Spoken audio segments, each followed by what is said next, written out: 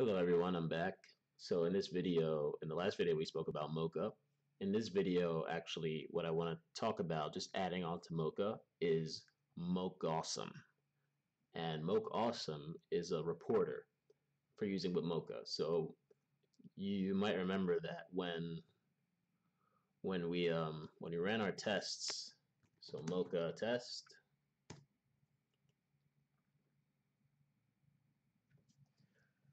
and then it runs our test, blah blah blah.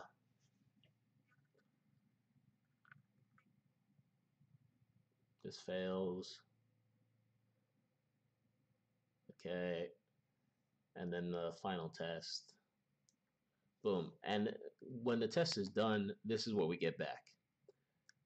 And I don't like it. Like I'm not a fan of it. Although, as a developer, you'll probably get comfortable using this, and eventually be very comfortable in the console and reading errors and all that. I mean, I got used to it for a while, but then I discovered Mochawesome, and this is Mochawesome right here.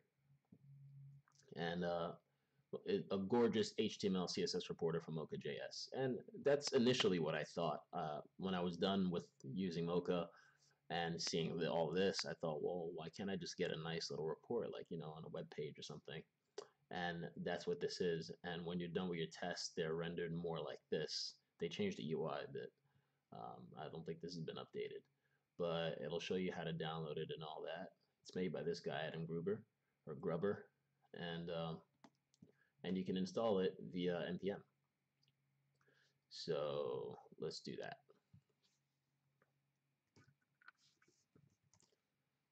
I'm gonna do npm install save dev and Mochawesome. Blah.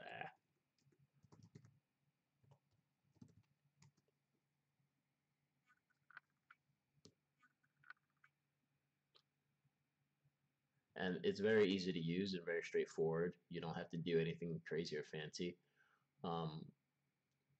Once it's installed, you can basically just call it from the command line like this, which is what I usually do for my own pleasure. So now we're going to run our test, and we're going to say like this: Mocha test reporter, and then Mochawesome, and then reporter options. And what I want is it's right here somewhere.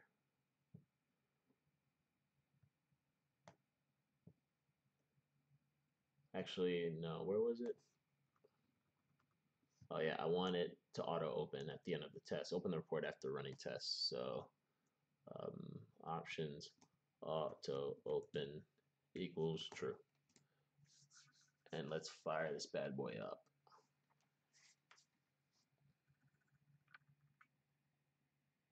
So the same thing happens. You still get the same feedback in the command line as you normally would. But this time at the end, you will get a pretty little report. Boom, just like that. And see how it just came up? That's pretty cool. I really like it. It makes, to me, it just makes the experience of working with all this so much better. I mean, right now it's not much, but when you have a larger test suite and you see all your test suites here, and you get, you can get charts and all that, and it's really cool. So, and then you can toggle them, and it'll show you the code that ran. This one was an alert. I mean, was an error, and you get the stack trace and everything. You get the error here, and then you get the code that ran when the error came, and then boom. That's literally it. There's not much more to show. Your show failed. All right. Let me try this one option I haven't tried before. What was it? It was enable charts.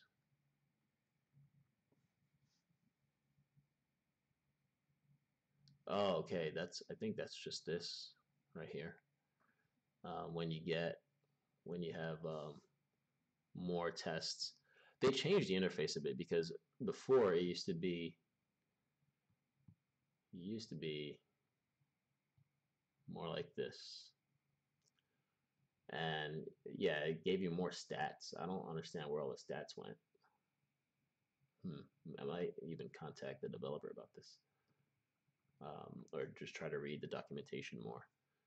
But yeah, you used to get more info, more statistics, and and then yeah, what I do remember, and that seems to have changed in the new version, is that when your test failed, the exact thing that failed they would show you the exact thing that failed, and then you can toggle the whole stack.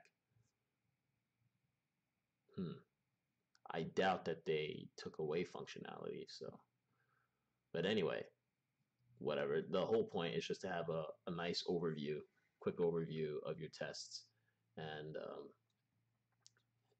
something pretty to show. Your it can be a supervisor, your manager, product manager, somebody who's maybe not as technical but just wants to see some visual feedback about tests running, tests passing, and what's failing. All right. So that's it for this video. Very short video, but if you the installation was very straightforward, and how to run it was very straightforward. You just have to go just in the npm repo. I mean, went to the on the npm website. You can just type the name of these things, and then um, you'll see documentation for it. And that's usually documentation on their GitHub pages. And then if you go to their GitHub, oh, is there a Gitter? Yeah, they got a Gitter, so I can ask about all this stuff. That's awesome. I'm gonna ask about the new functionality if they took some away or not. All right. Thanks for watching, guys. See you in the next video.